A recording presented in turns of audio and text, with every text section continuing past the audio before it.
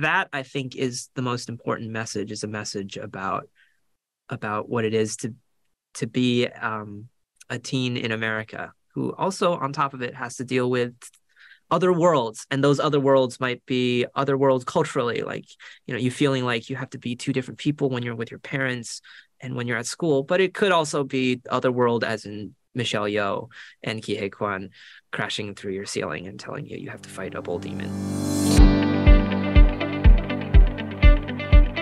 Hi, my name is Ben Wang, and I play Jin Wang. And my name is Sydney Taylor. I play Amelia Taylor. Hi, I'm Daniel Wu, and I play Sumu Kong, Monkey King. Hi, I'm Yann. I play the role Christine Wang. And I'm Chun Han, and I play Simon Wang. I'm Jinlun Yang. I'm the author of the graphic novel that the series is based on, and I'm also an executive producer. What's going on? I'm not from this world. I need your help with my quest to stop the uprising. The gate between Earth and Heaven is opening. Okay. You must stop it, or everyone will perish. The fate of your world hangs in the balance. I don't really see how I fit into this whole thing. You're my guide. Can we come up with something a little bit cooler than guide? Servant? Yeah, no, you're right. Guide's better. We have the same last names as our characters, but it wasn't on purpose. Coincidence. Yeah. I'm a little suspicious now, but I know. Talk to Kelvin about it. It wasn't our fault. We'll figure it out. I'll do some research on this. So, the series itself is like pretty much like, even with all the fantastical elements, it's all about like coming of age and stuff like that, even with the fighting monsters and gods. So I guess like I wanted to know, what do you guys want younger audiences to take from this series? Yeah, like you said, you know, there are fantastical elements, but it's still just grounded in this coming of age story about Jin, right? And this family story about his parents and him and them sort of learning to live and grow up in America. So that I think is the most important message, is a message about what it is to be a teen in America, who also on top of it has to deal with other worlds, and those other worlds might be other worlds culturally, like, you know, you feeling like you have to be two different people when you're with your parents and when you're at school, but it could also be other world, as in Michelle Yeoh and Ki Hae Kwan crashing through your ceiling and telling you you have to fight a bull demon. It's a great metaphor in that way, right? And also, I hope people are entertained. I hope people have fun, because I think if they have fun, then all of those themes and lessons are going to get absorbed naturally. Agreed. Did I say it all? I feel like you covered all the bases. I should have left some for you. Sorry. No, I think that I hope that teenagers nowadays feel, when they watch the show, some sort of relatability in whatever way that is. If they feel like they are an amalgamation of worlds crashing together, or if they feel lonely, or if they feel like they don't have friends that they can be themselves around, or they feel like they don't know how to grow up, this show has all of that, and I hope that when they see it, they feel seen and understood in whatever way that they need to, right? You know, and less lonely about their own experiences. Oh, I would love, you know, at any point in time, I mean, we've all been kids, or we've all been teenagers growing up. We've all gone through the awkwardness of that phase, and then the discomfort and the feeling of being an outsider. I would love for kids watching, you know, anyone feeling that way, to know that they're not alone, and that, you know, that there's a place for them here in this world, or in the mythological world too. Yeah. Your parents wanted to tell you it's okay. It's okay. It will take some time for us to do that. So it's okay.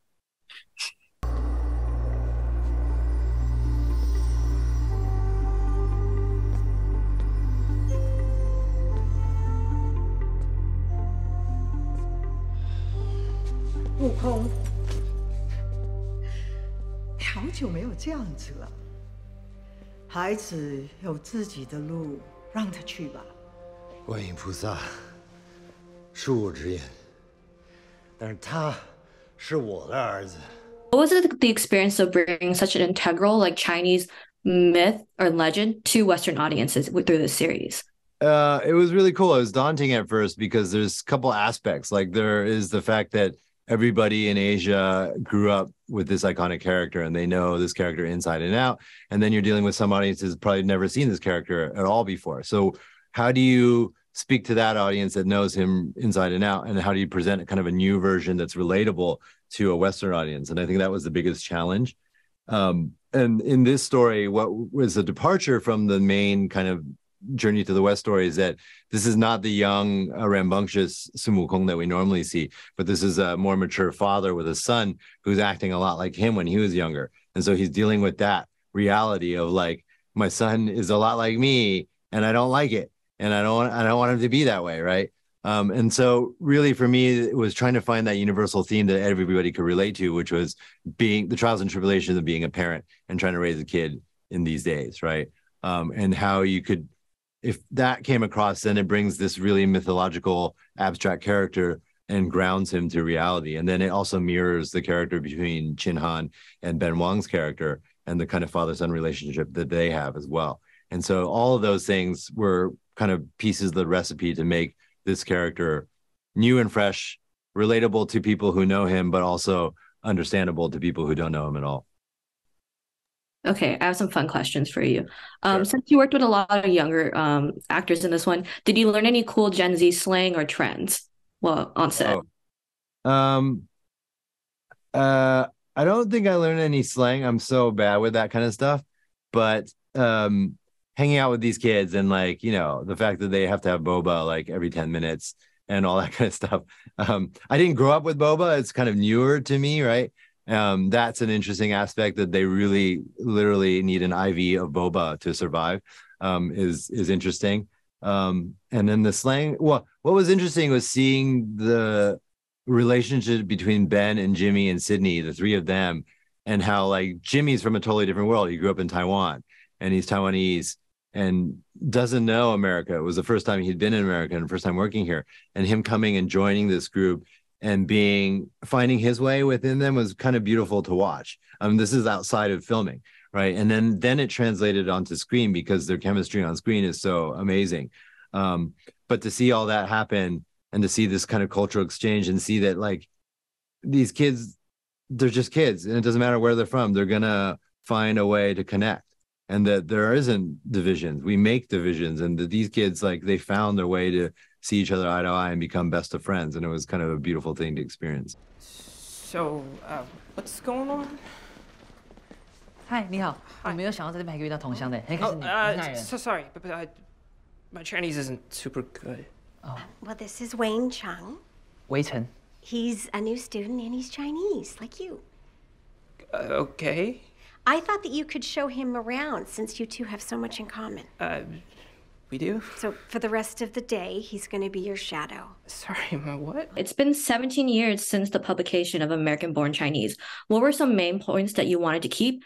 And what themes of being Chinese American or Asian American did you want it that has changed since then and you wanted to put in within the series? Yeah, that's a great question. The core of the story, both in the book and also in the series, it's about a young man, a young Chinese American boy who is finding his place in the world, and he feels a lack of confidence because he's a Chinese American. And the story is about kind of how he works through that, through a friendship that he has with an immigrant kid who happens to be not just an immigrant from Asia, but an immigrant from mythological Asia, you know, that we wanted to keep. As for what changed, one of the big changes we made was we made a decision early on that the book was set in like this vague 80s and 90s timeline. We wanted the series to be set now in the 2020s. And the discussion about Asian Americans has changed from then until now. So I feel like Kelvin Yeoh, the showrunner, and his writing team, they just did this brilliant job of addressing that. A stellar example of that is in episode 2, when there's this protest, you know, around Asian American issues that happens on campus. That sort of protest would never have happened in the 80s and 90s, but it would definitely happen today. You know, people love this. It's good for you. Right, this one looks like it's giving me the thumbs up.